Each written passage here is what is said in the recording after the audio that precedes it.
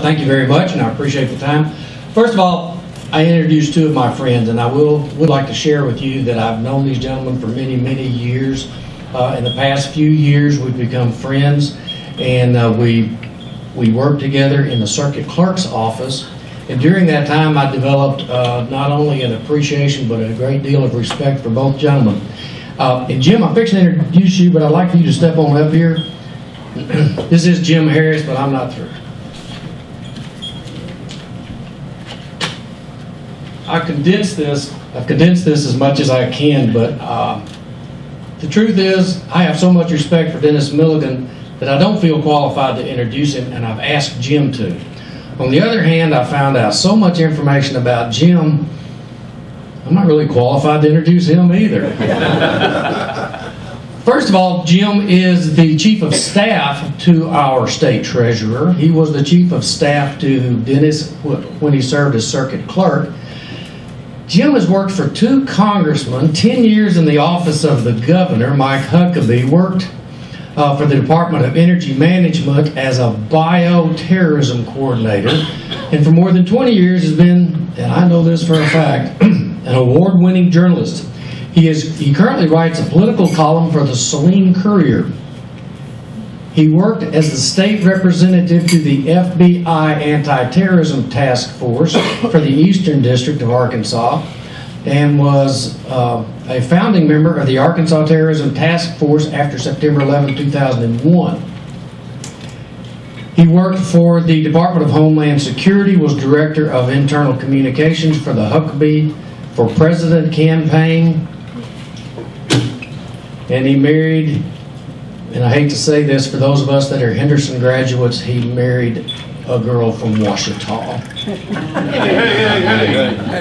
And since then they have had, I didn't get how many years, but it's been forever they've been married, because they have 2 grown children, and now they're raising 3 grandchildren. Joe and I can appreciate this. He is now the father of a 7-year-old, a 2-year-old, and a 1-year-old. And I think Pat deserves a great deal of appreciation. And by the way, I just found out that your brother-in-law married you, is that right? That's correct. What was his name? Mike Huckabee. Mike Huckabee performed the ceremony. Pat's little brother. Friends and neighbors, with you as my witnesses, Jim Harris, I would like for you to commit to come to us to be one of our speakers in the not-too-distant future. Absolutely. I have witnesses. Thank you, Pat. That was a very kind introduction. What he was trying not to say with all of the jobs that he listed is that obviously I can't hold a steady job. In fact, this job as Chief of Staff for the Treasurer is my 15th job that I've held since I graduated from Henderson State University in 1975. But in these days, with the changing job market, that's just how things work. I am proud, though, to say that I work for the Arkansas State Treasurer, and Dennis Milligan is a man that many of you probably know because he served 4 years as the circuit clerk from Saline County. He is an accomplished businessman who started his own business, water treatment systems, and he was chairman of a political party, but I won't say which one, not that you can't figure it out from who my brother-in-law is. And as circuit clerk, he was very, very involved in making sure that Hot Springs Village was not a stepchild to Saline County. He was the very first circuit clerk to make sure that when we held jury orientation, we held sessions here in the village so that people who were on juries didn't have to drive all the way to Benton in order to have jury orientation. He came up with a system where juries were notified not by having to call an answering machine, but they were notified by their cell phone. Because we all live by our cell phones these days. They either got a text message, they got an email, or they got a robocall to their home or cell phone. In fact, that was so innovative, he received a national award for it. He did many things as circuit clerk that brought it out of the 1960s and brought it into this century. The state treasurer's office had trouble, and I won't go into that. Many of you are probably aware of the trouble that it had. And he was encouraged by people and decided to run for the state treasurer's office. And he took over in January of this year. Since that time, he's started many innovative ideas. I think he'll be talking about some of those to you. And I think that you will find he's done you proud. So without further ado, ladies and gentlemen, your state treasurer, Dennis Milligan.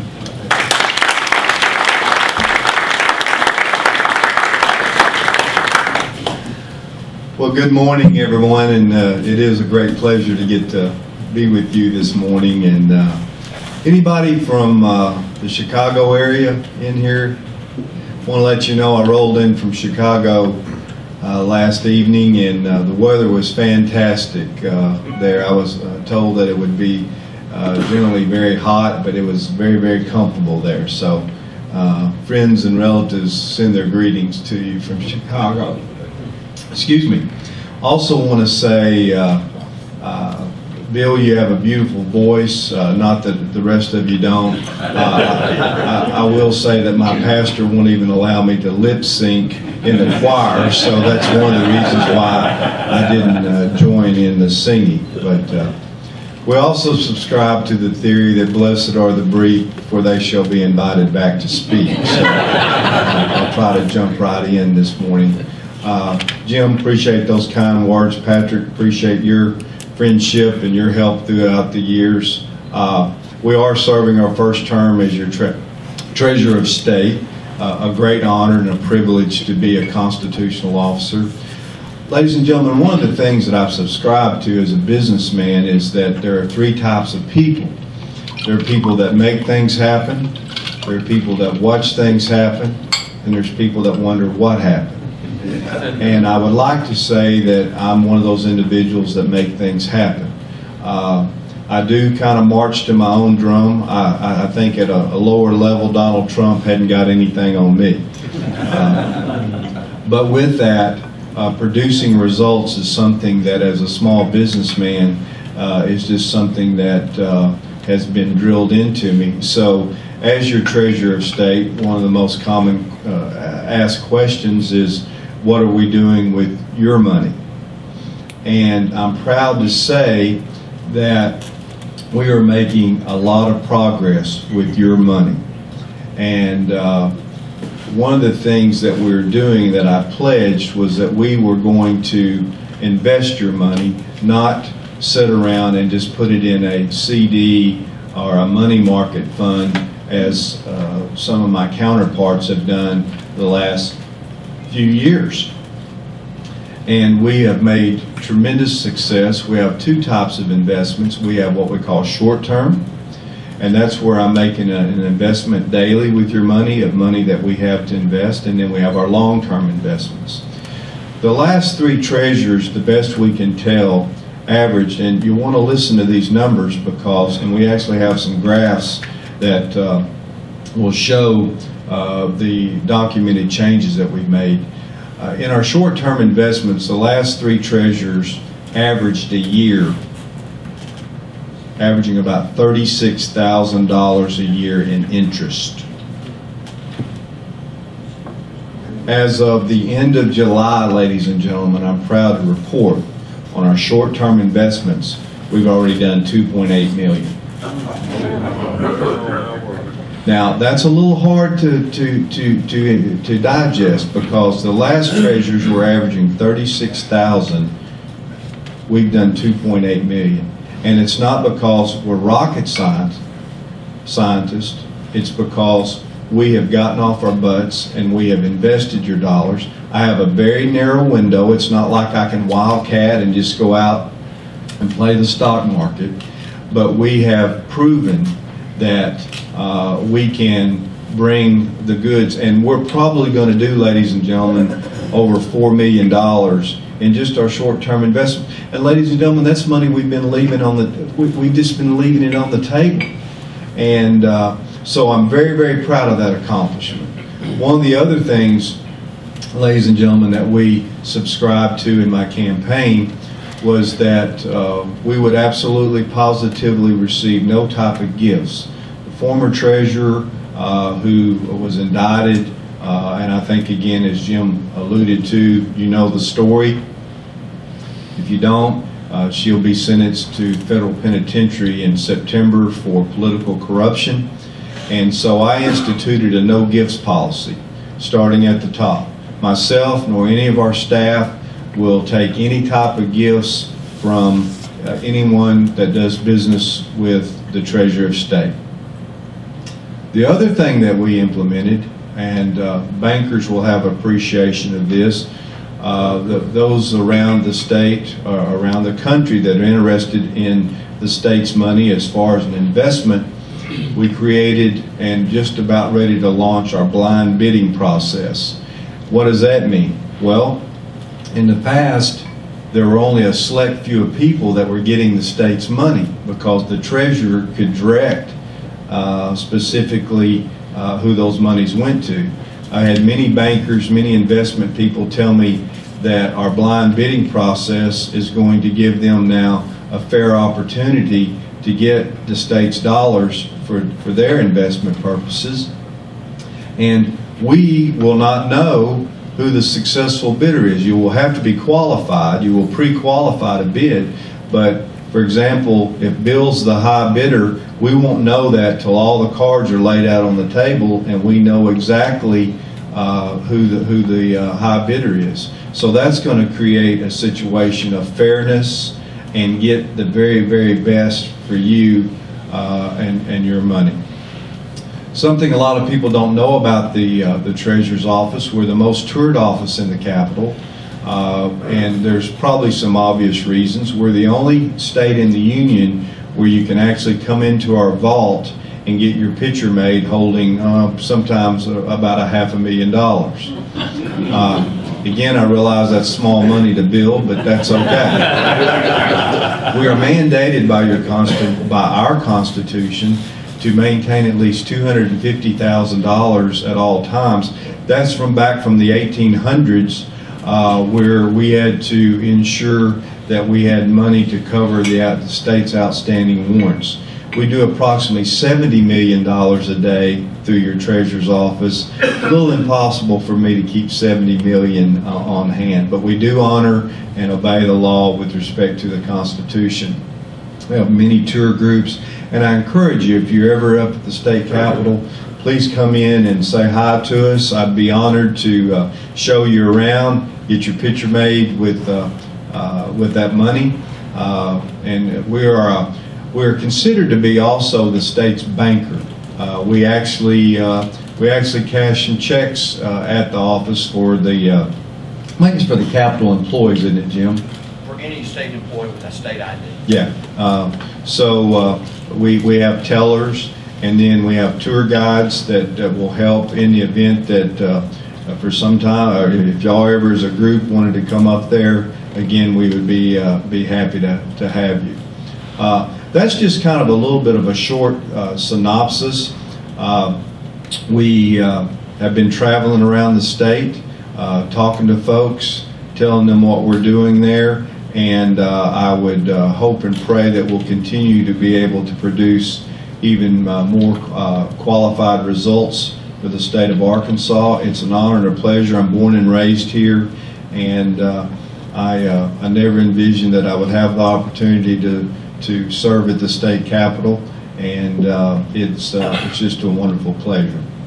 With that, to kind of move forward, maybe like to open up the floor for any questions that you might have, and we'll see if we can get them answered for you. Yes, sir. Time constraints or what the arrangements for tours? All you need to do is call our office, and I'll leave that information with Linda. And we can work you in very, very quickly. Absolutely no problem whatsoever. We've had people from, let's see, China, France, the UK, Australia, I'm trying to think of some other parts of the world that have actually come and visited our office there. So I'd love to have you, if you get as an individual or as a group or whatever. If you're at the state capitol, please come and see me. Anybody else? Any questions whatsoever? I'll be happy to get them answered for you. My, you're such a rambunctious group. And then, yes, sir. Well, you mentioned short-term investments. What about long-term investments? Long-term investments are something, one of the things that I've done, ladies and gentlemen, is in my career, I started a small water treatment chemical company in 1985. I'm proud to say we're in 17 states now. My son-in-law, and I'll answer that question, but my son-in-law pretty well runs the company now on day-to-day operations. But I've surrounded myself always with good people. Sam Walton, if you ever read the book Made in America, readily admitted that he wasn't the sharpest tool in the shed, which I would disagree with. I think he was a very smart man. But he always said, surround yourself with good people and hold them accountable. And I would say that that's what we've done. And I've hired an investment broker that worked for Stevens. He truly knows the business. I've given him the tools.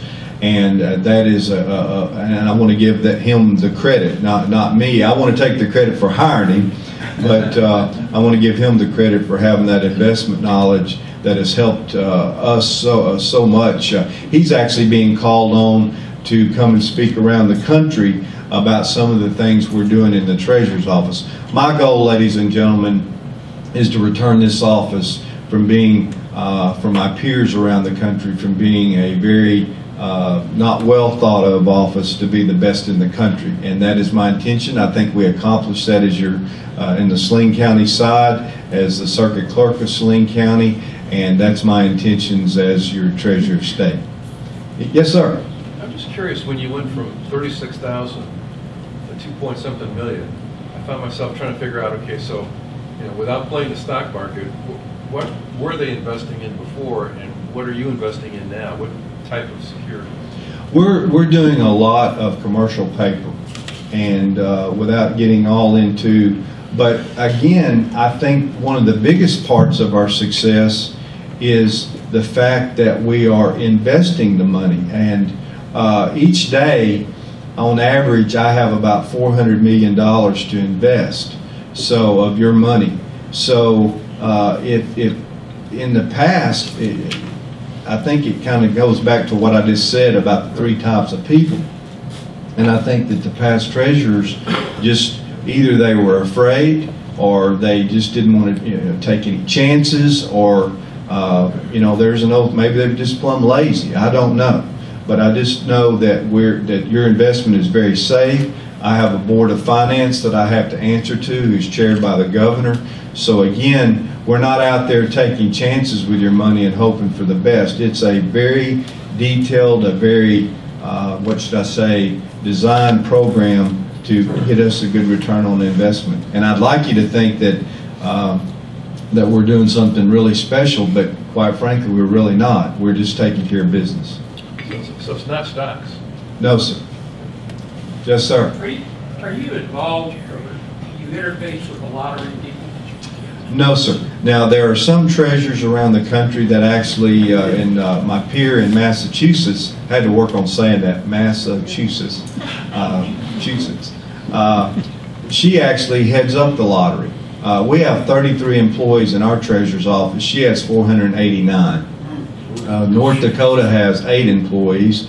Tennessee has 280 employees, but we have 33 employees. And of course, as the Treasurer of State, we handle we have 6 divisions of our office that do different things, but most people want to know about the money. Anybody else? Yes, sir. Kind of went over the long-term investment part.